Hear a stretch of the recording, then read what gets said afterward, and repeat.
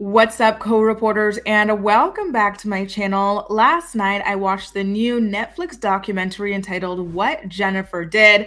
I posted about it on my community tab, and many of you said that you were going to watch it as well. So I figured, why not talk about it together? So hopefully you guys are all caught up on the documentary now because I've got a lot to say.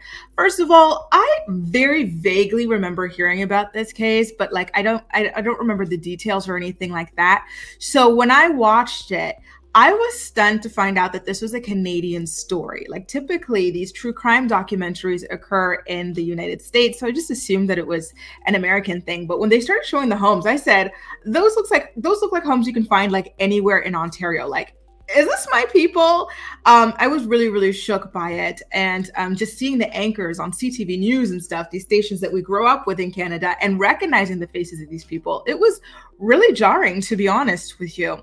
So at the top of the episode, we kick it off with like this 911 call that Jennifer made, like frantic about her parents being attacked and shot and whatnot. And now knowing that she was behind that makes it all the more gut-wrenching to hear her dad in pain, screaming out in agony, and she's speaking over him and everything to the 911 operator as if she's trying to get help on the way and she doesn't know what happened. Like, the level of evil that you have to be to do that to anybody, but to your parents, I can't even find the words for it. When she's interviewed at the police station, she claims that someone tried to rob her family, but the cops were suspicious because cash, expensive watches, and cameras were left at the home untouched. So it doesn't really correspond with her story about there being a burglary, which, Jennifer, I see why you were not that great of a student, because you should have had all of that in mind. Like, you should have really thought about this. If you want to get away with red rum,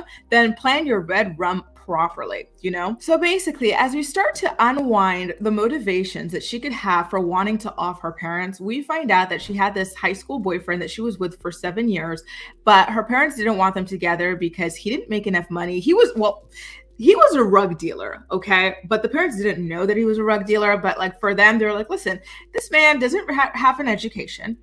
He doesn't make enough money. He's like a pizza boy at the local Boston Pizza or whatever. And we're training you to be a piano prodigy. You're going to school for pharmacy. Like, why would you get with this guy? You know what I mean? Her parents wanted her to be with a man on her level, which I personally think is a very reasonable thing. I grew up with parents like that, and I'm that way myself. I feel like you should be with someone who's similar, especially as a woman, someone who's like in your stage or a little bit higher. But I understand how her young high school hormones can make her go crazy over this, but not to this level, okay? So we get the boyfriend, right, who comes for, well, the ex-boyfriend now, because they had to break up over the parents, and then he gets called in to the station for, like, you know, questioning and everything like that. And he talks about them breaking up over her parents' disapproval, and then Jennifer not wanting to accept the breakup. And like, you know, then you start wondering, okay, so is she like really clingy with this guy? Like, is that it? Like, what's going on, you know? Claims that the two of them started receiving creepy calls from unknown numbers and a text that said bang, bang, bang. And, you know, I don't know if he was in on it and he knew Jennifer was sending these things or what, because it all just seems so crazy. But I personally think that he doesn't know that Jennifer was the one who was sending him all these things from these unknown numbers and whatnot.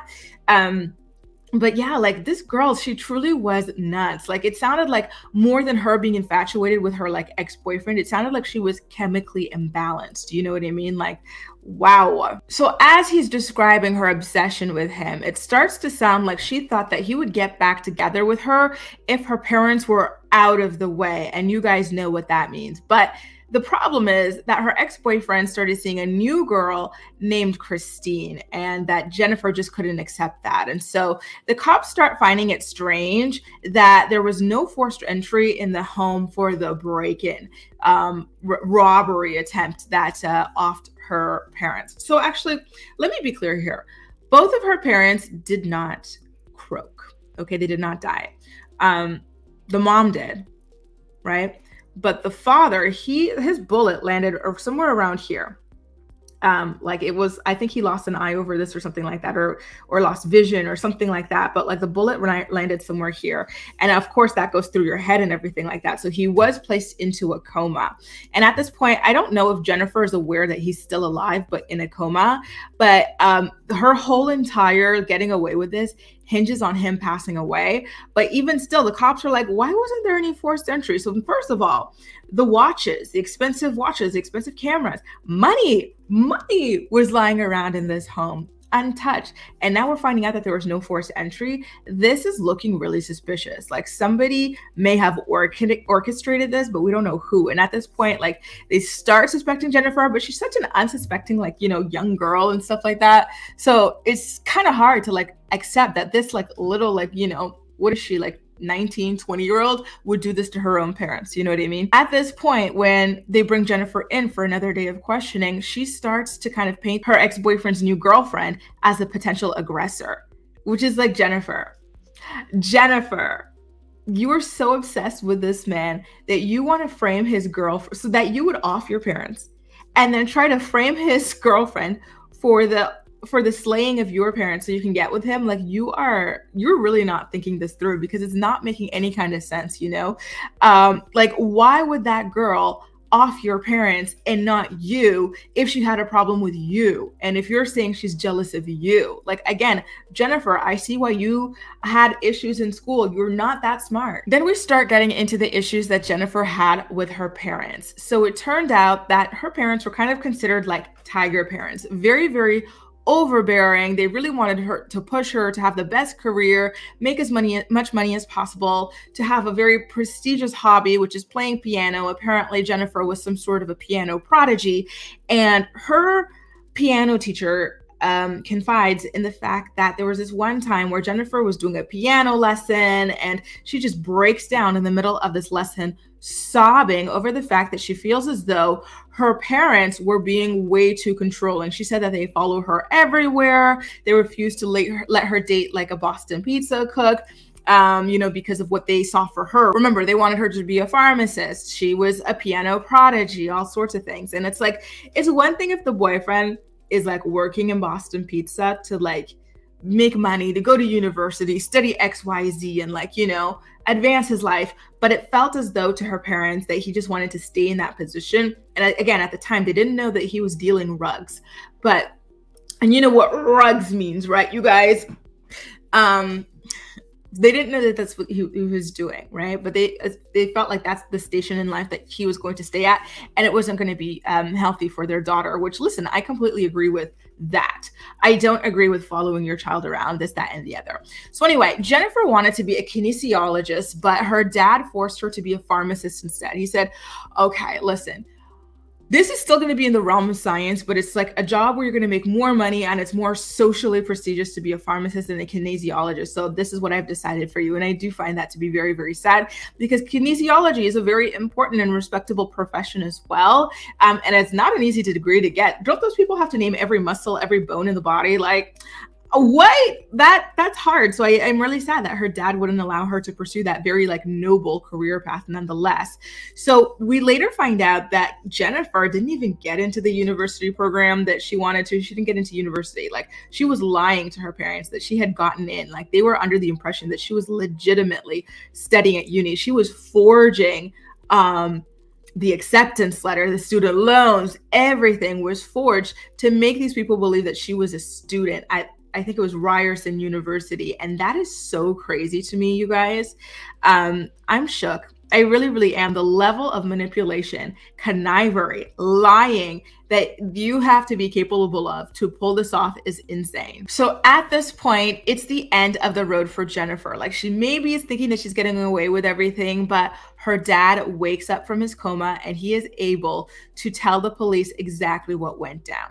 During one of her police interviews, Jennifer claimed that the burglars had tied her hands behind her back, tied her arm to the post on the railing of the stairs, and she had her phone in her pocket, and so she was able to maneuver behind her back to get her phone, put it on speaker, and she actually was able to show this to a cop, so maybe she could have been able to get away with this, and then like yell to 911 about what happened.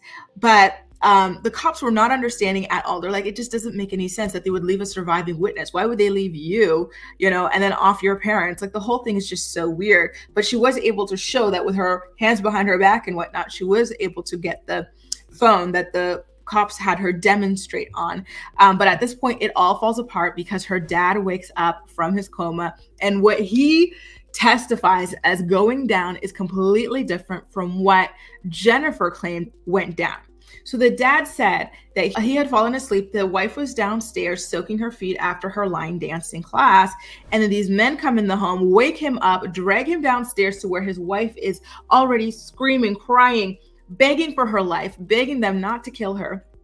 And he's getting pistol whipped and everything like that. And then Jennifer comes down the stairs, not bound or anything. And she's having a conversation with one of the 3 people who entered into the home.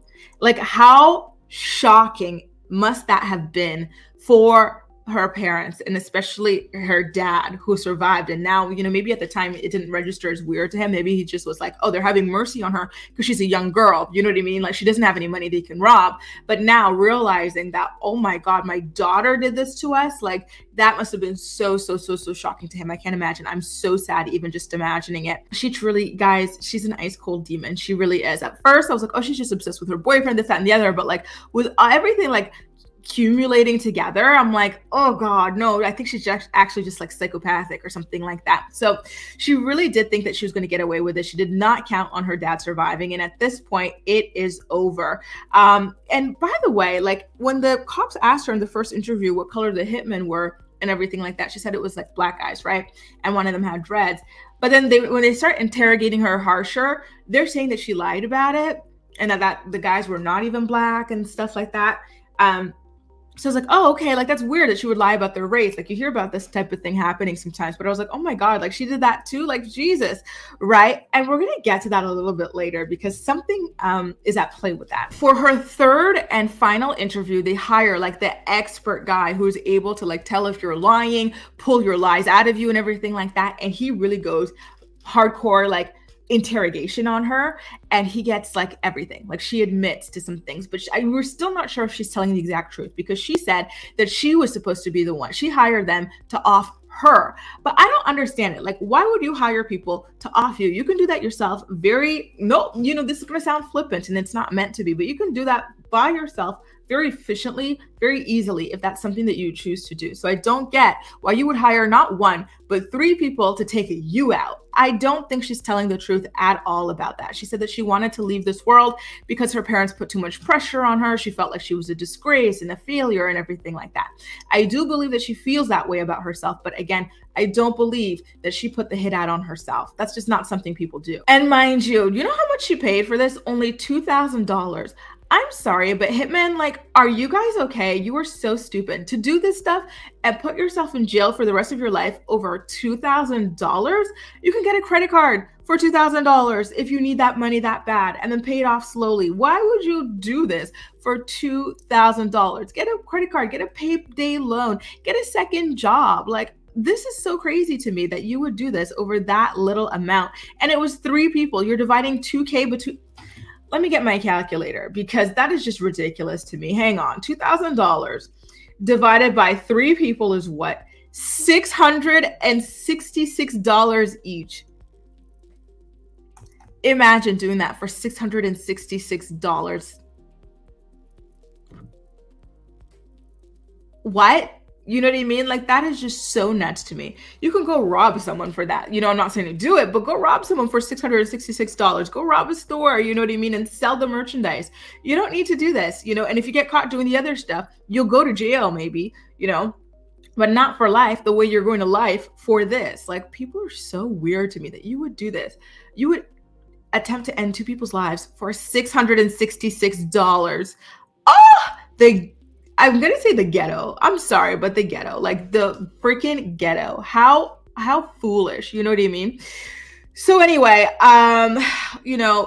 here's something. We get a plot twist at this point. It turns out that her ex-boyfriend helped her connect with these hitmen to take out her parents. Yeah.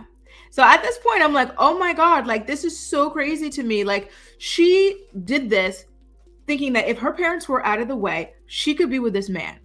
But this man already moved on to that new girl, Christine, right? And then in the text messages between him and Jennifer, he says, Jennifer, I don't love you. The way you feel about me is the way I feel about Christine. But anyway, go take out your parents. Why? The whole reason she wanted to do this was to be with you. You don't want to be with her. So what is your reason for wanting to take out her parents? Is it payback for ruining your relationship? Or, as the cops suggest, it's maybe because he knew about the parents' financial situation. The parents had paid off their home. Jennifer would have been an heiress to, a portion of that. She has a brother, so she would have had half of that. Life insurance, different things like that. So maybe he was going to try to manipulate her and use her for that, which is just, disgusting. You know what I mean? Honestly, all of these people involved are psychotic. Like, I kind of stopped watching these true crime documentaries for a bit because Netflix does a really good job with them. They really do. And then there's one that I watched back in 2017, I want to say. It was called Evil Genius. And when I tell you guys, I have not been the same since I watched that documentary. Just the level of depravity and psychopathy and just like the darkness of your soul that you have to be to do the things that these people did in Evil Genius. It makes me sad. Honestly, I could cry even talking about it. It makes me really sad. So that was one that really just shook me to my core. It's been how many years? It's been 8 years and I'm still shaken up by that documentary. It was a really well done documentary, but be careful. Like, only watch it if you're able to handle it. I thought I was, but I'm just so shook that people like that exist. You know what I mean? And so after that, I took a break and then I started watching more, I think in 2019, 2020, and I would watch them all the time because, the Netflix algorithm, they see you like something. So they're always going to suggest and you're always going to click. And I was like, these stories are just too heavy. And the fact that it's all real life is just, it's scaring me. It's making me really paranoid about people and whatnot. Like, I can't, so now this is me taking a step back into the true crime world for the first time in a really long time, And again, I'm just so shaken up by the fact that people like this exist. Imagine hoping and praying for a child and you give birth to this child and it turns out to be Jennifer ready to off you, it makes me so sad for her parents. They were just doing their best. They were pushing her to get an education, find someone who also valued education and building a life and everything like that, and was ambitious and stuff like that. Like, were they putting too much pressure on her? Maybe, did they go too far in that? Yeah, maybe. But did they deserve to be offed for that? No. All Jennifer had to do was make it to adulthood and then maybe take a step back, move out of the house. They could, maybe go no contact for a little bit and really place her boundaries in place. But she didn't need to do all of this, It's really, really just shocking and jarring. So anyway, her ex-boyfriend, the one who connected her to these hitmen and everything like that. So she said, when she finds out that this man doesn't even love her and doesn't even want to get back to her, she wants to call the thing off, right? And they were exchanging a text message. But he said, no, you're going to do this, blah, blah. So she ultimately went through with the plan because he ultimately pushed her to do it anyway, even though he didn't even want to be with her at the end of the day. These people are sick. So remember earlier when I said that Jennifer claimed that the 3 men were Black and then the cop interrogating her said she lied about that? Well, plot twist, no, she didn't lie about that. It was true. They were Black and there was a dreadhead there too. So yeah, I found that really interesting that the cop lied about that. And I know this because the cop started talking about the names of all of these people. So I went and Googled their names. I was like, well, here they are. They look Black to me. I don't know, okay, but I guess that was just some kind of technique to get some sort of a confession out of her or something like that. So the fact that she really went through all of this for a man who had no ambition in life other than selling rugs is just crazy to me. And then we get a plot twist. And I gotta say, this plot twist, I don't love the way it was just dropped there without really being explored or anything like that. But the plot twist was that it turns out that this is not the first time that Jennifer tried to off her parents. In fact, according to the police, Jennifer tried to off her dad specifically by going to a friend and asking this friend to do it 10 months earlier before this one was actually carried out. And she paid this friend and everything. So this girl, she's not so naive, oh, it was a spur of the moment. Oh, she was pressured, this, that, or the other. This is who she is. She is a stone cold killer, pathological liar, a psycho. She's ice cold.